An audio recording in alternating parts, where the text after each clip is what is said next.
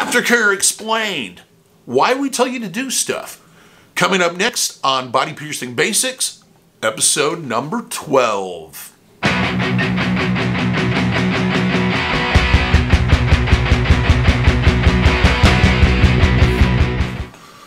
For those who are new to the channel, my name is DaVo. I'm a professional body piercer and have been since 1994. I'm the owner and operator of the Axiom Body Piercing Studio here in Des Moines, Iowa. And we're located on Inside Skin Kitchen Tattoo.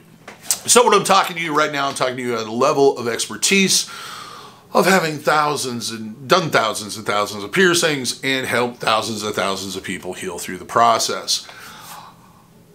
What we're going to talk about today is body piercing aftercare, why we tell you to do certain things, what's the thinking behind it, and what's the methods behind it. Also, a few things as kind of a bonus fact to avoid. A couple things we should probably touch on right off the bat. Aftercare is an evolving thing. I've been doing this long enough to remember when we suggested that you use harsh surgical scrubs and you rotated the jewelry through for 6 months to a year in the shower twice daily, and also suggested using bacitracin zinc or some petroleum-based product for the first 3 days. It took a while for people, well, not a while, we've evolved since then. The reason why you see so many conflicting viewpoints on the internet is a couple of different things, because I'm sure if you've come across this video, you've been searching for answers and you've had about 8 or 9 different ones. And the reason is that some people tend to get locked into this is what works. In some ways that's a good thing, because if it ain't broke, don't fix it. But in other ways, it is toxic. The other problem and the reason why you're getting conflicting viewpoints is who trained them, who was the initial person, whether or not they belong to some magical organization that sends down things for the ministry to tell them to do, which they pay a price to be a member of, and doesn't really say anything about the amount of research, expertise, knowledge, training that they've had, but they put the sticker on the door. And the gods have worn down great information that only they should know. I'm saying all this because I'm recording this in March of 2019. My aftercare instructions have changed 12, 13, 14 times over the last 25 years. Chances are they may change again as I learn new stuff, as I come across new information. My experience as a piercer has always been, I always take things from multiple sources and try to come up with a conclusion. So that includes research of what's going on in the piercing industry, that goes into research that's going on in the medical industry, in feedback from my clients and my own personal experience healing out piercings. Combine all of that and then you should come up with a pretty decent idea. The problem is that most people aren't willing to do that. They just take things that they have experts that they decide they're going to follow, and they will stick with them like they're a religion. So, that's something you should consider. If you've had conflicting viewpoints from your piercer than what I'm about to tell you, or even myself, talk to us about it. The idea behind these videos is to give you kind of an educated knowledge to a degree, enough to go in and have a conversation with somebody about it. The other thing I want to bring up before we get into the meat and potatoes is that regardless of what you do, regardless of how well you take care of it, if you give a piercing enough time, it will heal, regardless, unless you have some type of medical condition that is impeding your body's ability to heal the piercing. So, will you heal that out without problems, scarring, infection? Probably not. Will it take an extremely long time for it to heal? Probably will. So, keep that in mind. I've had plenty of clients heal out using terrible aftercare instructions. I've had clients that have come in and said, I took care of mine for 2 days and it healed fine. Everybody's different. There's no right way. That's one of the reasons why there's so many conflicting viewpoints, is we're dealing with the human body and everybody is a little bit different. What works for Jane may not work for John. What works for John may not work for Ethel. It's the reality of life on this planet. We're all a little bit different. One of the things I always tell people when they've been pierced at other places and had conflicting viewpoints, aftercare instructions, is I always ask them, how was their experience healing out that way? Did they have issues this way or that way? And generally what I'll do is I'll suggest, hey, try this out. If you start to see negative effects, go back to the way you healed out your last piercing. Because your body's probably going to tell you what it wants and what it needs. And it's probably going to help with the healing process if you just pay attention occasionally. One other thing, aftercare products. Aftercare products have become part of the body piercing industry's upsell. You know what an upsell is? Upsell is where you go in and you're like, okay, I'm going to buy a new car, and I looked in the paper and the car's $2,500. And then you get there and they're like, yeah, it's $2,500, but you're really going to want to have that extra spare tire, and you probably want to do the undercoating to prevent the rust and this, and the next thing you know, it's $5,000. That's upselling. Or if you walk into a place because there's a sale on a particular type of jewelry, or like at a body piercing studio, and then they go, well, you know, that's our basic jewelry. It's not really our best stuff. You know, if you want the really good stuff, it's going to be this much. Another way they do this is by going, oh, hey, you can buy this stuff at Walgreens or wherever, or you can even mix it up yourself. But, you know, it's just so much easier to buy this $10 4-ounce spray bottle instead of doing all that. That's part of the motivating factor. The other thing to consider with a lot of these products is they spend a lot of time, a lot of resources, and a lot of money advertising and driving their product, specifically targeting those in the body piercing industry. So they'll suggest it. Just like the pharmaceutical companies affect what doctors prescribe, in some cases, many of these aftercare products have been pushed the same way. So always take that into consideration when you are doing your aftercare selection, so to speak. Okay, let's get into the meat and potatoes. Body piercing aftercare kind of falls into, there's basically 4 parts. The first part is helping your body heal and aiding in that process. The second part is helping your immune system fight off foreign pathogens. The third part is eliminating possibilities of contamination where you've introduced a foreign pathogen into the area and caused an infection. We call it cross-contamination prevention. Well, not just us, but the medical industry, scientific community, everybody calls it cross-contamination prevention. The fourth one is isolating the piercing.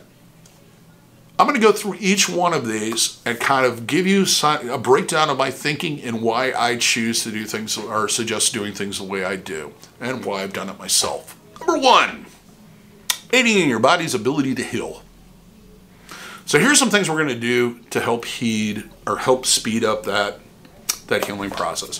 Faster the healing time, the less likely you see infection, the less likely you are to see problems. So it's very important that we try to make your body heal as fast as possible. I suggest hot soaks with warm water and sea salt. I do still suggest mixing it up yourself, though a lot of people will try to sell you a saline solution. The problem I have with saline solution and a lot of the products on the market is that it's very expensive. It often has a lot of additives that aren't clearly marked on the packaging. For example, one particular product that claims the healing power of the ocean contains egg whites and other food preservatives that it touts as antiseptics, though they've never been proven clinically to be anesthetic. They can kill off foodborne pathogens. That's been proven. They can do that. They can keep your oatmeal from spoiling. They can keep your fruit from spoiling. But there's been no proof that they actually can kill off a large strand of other forms of bacteria. So keep that in mind. The other problem I have with the saline solution stuff is it's very, very expensive. You go through it very quickly. The final thing I have with it is you can't warm it up unless you squirt it out in a thing and then warm it up, and you're going to find out how little fluid ounces there really is in those things. The problem with it not being warm is it isn't as effective as heating it up and doing a hot soak, because hot soaks draw waste debris from the piercing. They also increase that circulation and flow of oxygen, which is really helpful in your body's production of skin cells. Soaks also, salt actually contains minerals and nutrients that are helpful in your body's production of skin cells, and it really helps to soothe it, and it can help with inflammation a little bit. So all three of those things are helpful. And they kind of, the sprays especially, will kind of take some of the sting out of things, even right after the piercing's been done. What it has turned into is kind of a catch-all for everyone to run to when it comes to aftercare products. It's easy to sell. There's plenty of them on the market. Most of the information has been provided by the companies themselves as a form of marketing. They've spent a lot of money targeting the body piercing industry directly, and especially those in the piercing industry, professionals, and saying, hey, this is the best thing since sliced bread. Wide use has seemed okay. I've only seen a handful of people over the years have reactions. Like I said, the person who was allergic to egg whites. Are you getting your value with them? No. If you're going to go that direction, I would suggest just going and get a saline-based wound care. You're going to get exactly the same thing without all the additives and extra stuff in marketing. The thing it has turned into is an upscale method for the body piercing professional that, instead of charging, I don't know, $75 for a piercing with jewelry, they can now sell it for $85 because they're going to suggest you buy this little tiny spray can to use. The other thing, just one more note on using those products. They are designed to spray directly onto the piercing. They're not designed to be put on a Q-tip or a cotton swab and then rubbed around the area. Both of those things have little strands on them. They can wrap their way around the piercing, get snagged on it, and cause like a ring of cloth to be on the inside of the piercing, which can agitate the piercing holes. It can also harbor bacteria and other problems. The other thing with saline is you always want to rinse under running water after you get done with it. The reason being is the salt crystals, if you leave them against the piercing, can dry the piercing out. Yep, can dry it out. Yep, it does that. It's salt. The other thing it can do is it hardens and crusts on the jewelry, which once again creates a situation where it can be abusive to the piercing itself, can cause issues with harboring bacteria and other pathogens. So always rinse afterwards. The way I suggest doing it is old school. Take a cup of distilled water, heat it up in the microwave, drop in 1/8 of a teaspoon to 1/4 teaspoon of sea salt, let it dissolve. Should taste about as salty as your own tears. Submerge the piercing, or do hot compresses where you take a clean paper towel, soak up the substance, and lay it against it for roughly about 10 minutes, twice daily.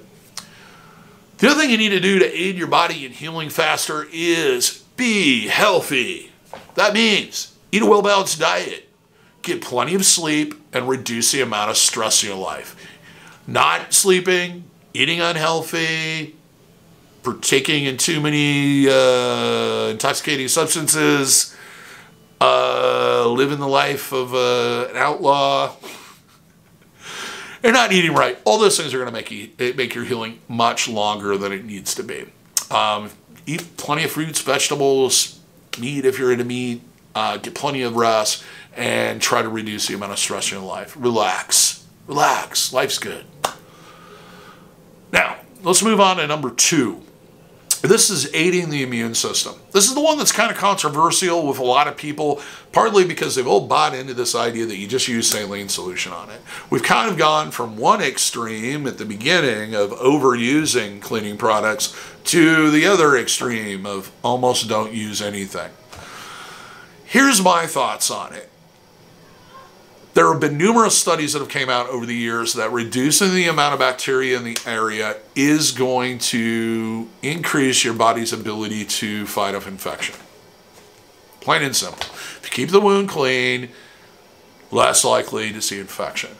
Many people will say that the saline is enough, but as an added precaution, it does not hurt to clean the area, not the piercing itself, but the area around the piercing with an antimicrobial or germicidal soap once, maybe twice a day. I generally suggest doing it at least once a day. You just apply the soap, lather it up really well, very small amount, apply it to the piercing area, like let's say an eyebrow, do kind of a little, $half area around it. Let it stay in contact for 30 seconds and then rinse under running water. What that's doing is it's reducing the likelihood of foreign pathogens being in the area. When you reduce the amount of foreign pathogens in the area, your immune system does not have to work as hard, and your body can, instead of applying all this energy to fight off foreign pathogens, can target itself towards growing tissue. The other thing to consider is that you're not used to having an open wound in your body, so you're probably at some point going to contaminate it and not even know it. You might want to do it a second time if you contaminated the area, just to be on the safe side. It's just an added precaution. It's a fail-safe. The biggest things with soap: use very mild soap, lather it up well, use a small amount, and immediately rinse it under running water after that 30 seconds. It will dry out the tissue if you don't. The other thing is, don't use harsh soaps, cleaning products, etc., wound cares. Here's a breakdown of a list of things you don't want to use. Hibiclins, way too harsh. Providine iodine, way too harsh. Bactine, don't use that. Rubbing alcohol, hydrogen peroxide, witch hazel, all those things are way too harsh, and they're going to prolong the healing period. They're going to dry out the piercing, not allow it to discharge properly, and cause all kinds of issues. Benzoyl chloride-based solutions, like ear care solution, especially ear care solution because there's an extremely large amount of benzoyl chloride in there. Antibacterial liquid soaps, they're kind of that borderline of possible issue. A lot of them switched from tricholicene to benzoyl chloride, but there is an extremely small amount by comparison to what is in ear care solution. So you can get away with it in a pinch as long as there's no moisturizers, fragrances, or other additives. Tea tree oil, don't use it unless you absolutely have to. Tea tree oil is way too harsh and causes all loads of issues. I don't understand why anybody would use it on a daily basis if there was no problem with the piercing. If there is a problem with your piercing and you went to see your piercer and they've said, hey, use a couple drops of tea tree oil, make sure that you're diluting it completely and only use it if you've been advised to use it. The same thing with any antibacterial creams and ointments. Don't ever use anything that's petroleum-based. The problem with petroleum-based products on piercings is because it's a deep wound. Sometimes the infection can develop way down into the piercing. Let's say this is your skin, this is your skin, my wrist is your skin. The infection, for one reason or another, will form here. Your body wants to push that infection out while replacing with healthy tissue. Now, if you put something on the top and cover both sides of it with something that doesn't allow your body to discharge that properly, like petroleum, it's not going to discharge properly. It's going to fester, which is going to lead to the infection moving in another direction as an internally spreading infection or inward infection where it'll spread in other tissue, possibly turn septic. The other thing that can happen is your body will it will isolate it, developing a cyst or an abscess, and then very slowly, painfully pushing it to the surface. In both of those cases, you will need medical treatment. So don't use anything petroleum-based. Don't use it. No. Don't use it. That said, let's move on to the next one. Number 3, cross-contamination prevention. Let's think about what's in there. Contamination, cross-contamination. So what you're doing is you're taking contaminants from one place and putting it into another place. This is why we're so diligent about telling you to do things like wash your hands before you handle the jewelry, and don't overhandling it. Handle it, not handling it. I don't know. I guess I'm asking how you're handling it. I don't mean that. Do not overhandle the jewelry. Do not play with it. Do not spin it. Do not rotate it. Do not give it hugs at night. Leave it alone. The only time you really have any contact with a piercing while it's healing is when you're cleaning it or when you're doing soaks. The rest of the time, leave it alone. Stay away from it. And we'll get into that too of isolation. That's the next one. No oral contact or exchange of bodily fluids on, near, around the piercing. Yes, just because the piercing is over here does not mean it's necessarily okay to exchange bodily fluids over here, because pathogens do tend to travel on the skin.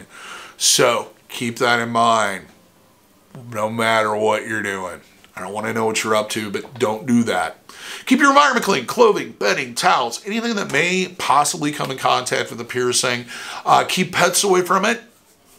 They just bring all the contaminants into whatever thing, and yeah, especially don't let them sleep in your bed, especially and that doubly so if they're one of those pets that sleep, if you have a facial piercing and they sleep on your pillow. No, keep them out of there. Do not submerge the piercing in bodies of water you can't control the quality of. That's everything but your own clean and well-maintained bathtub, and that means your bathtub after you cleaned it well. And keep the maintenance up. And do it on a regular basis. Everybody thinks that pools are safe. They aren't. Pools cannot generally keep up with the amount of contaminants that are in that water. If you did know what was in that water, you probably wouldn't go into it if you life depended on it. Any natural waters are going to be much worse. I've had people say, hey, it's, we're going to blah, blah, blah, blah, blah, and it's supposed to have the most pristine, water and, ecosystem on the planet. That means it's full of all kinds of little microorganisms that keep it healthy, that environment healthy, that you don't want in your piercing, because it'll cause an infection. Unclean objects. Depending on the location of the piercing, this can mean a lot of things. If it's your navel, it can mean your belt buckle. If it's your ear, it can mean the telephone, the pillow, the earmuffs, the headphones, the helmet, anything that comes in contact with it. If you wear a mask for work, that's going to cause problems if you don't clean it on a regular basis. Now let's get into isolating. What I mean by isolating is piercings do not like pressure, rubbing, moving, shifting, etc. during the healing process. All those things will possibly lead to infection or other problem. This includes sleeping, especially. It's probably one of the #1 causes of issues we see in piercings, is because somebody decides that it's okay to sleep on it, even though they may have been told that it isn't okay for them to sleep on it. I don't care how comfortable it feels to lay down on that piercing at the beginning of the night. You don't really realize how much you move and shift in your sleep. So you're going to be constantly moving the jewelry in and out. If it's a post style, if it's a ring, you're going to be flipping it back and forth. If it's, in a part of the body where you're applying a lot of pressure with clothing, it's going to constantly rub against it and agitate it. All those things will prolong your healing period and cause other issues. Piercings need to be kind of put in a safe zone and left alone. Don't handle it. Don't let your partner handle it. Don't put anything against it. Don't wear anything that's tight against it. Leave it alone and give it time to produce the skin cells it needs. If you go in there and you're constantly moving it and shifting it, you're breaking loose skin growth. You're making your body work twice as hard, and it's eventually going to get angry with you and start building up scar tissue. This is where those bumps and etc. generally come from. Usually bumps are caused, or keloids as they're commonly called, which is a slang term now. Yes, there are a real thing called a keloid, but most of the things that people are told are keloids aren't keloids. They're just scar tissue or some other kind of bump, like an abscess or a cyst or something else. One of the #1 cause of this type of bump, the red ugly bump off to the side of the piercing, is constant moving, shifting, and adjusting of the jewelry. Your body gets to the point where it just gives up and says, This is way too abusive. I'm going to build up some tissue to kind of protect myself. The only way to ever get rid of them is to remove the cause of it. The other causes of bumps can be everything from improperly pierced, as in the angle or the placement is wrong, user error basically on the part of the piercer, or jewelry that's ill-fitting or the wrong type or too heavy. It's all about, we want to isolate that piercing, give it the least amount of abuse possible, whether that be how it's angled, the jewelry size, the type of jewelry, and all the contact, the one thing the piercer can't control, the amount of contact you allow that piercing to have. So that means if you have your ear pierced, you got to stay off the motorcycle for a while because you're not going to be able to wear that helmet anymore. Not until it's healed. Just plan these things out in advance. That said, I think that pretty much covers most of it, or it's completely worn me out. I'm not quite sure which. If you feel like I didn't cover something, or you're confused by something I've said, or maybe you got conflicting ideas and you're not sure who to believe, feel free to leave a comment. I'm happy to discuss this further with you. If you're somebody that totally disagrees with me, leave a comment. I'd be happy to look at any studies you have that are independent and not produced by people that actually sell products, to detect maybe I'm wrong about something. It wouldn't be the first time. And maybe you'll teach me something, which then I can teach it to other people. That's how the world works. Go ahead and leave a comment. If you liked the video, please leave a thumbs up. If you are interested in body piercing, tattoos, and general body art discussion, and would like to learn more, please subscribe. We post videos 3 to 4 times a week covering everything from body piercing to tattoos, and our weekly update and our conversational Q&A in the kitchen question and answer thing. So, and to make sure you don't miss one, go ahead and hit that notification bell so that it bugs the living tar out of you. If you don't want to be bugged, don't hit the notification bell. Till next time, those that are in the Des Moines, Iowa area, I hope to see you for your piercing needs in the future. Everyone, good luck with your piercings. Take care of them, and we'll see you soon.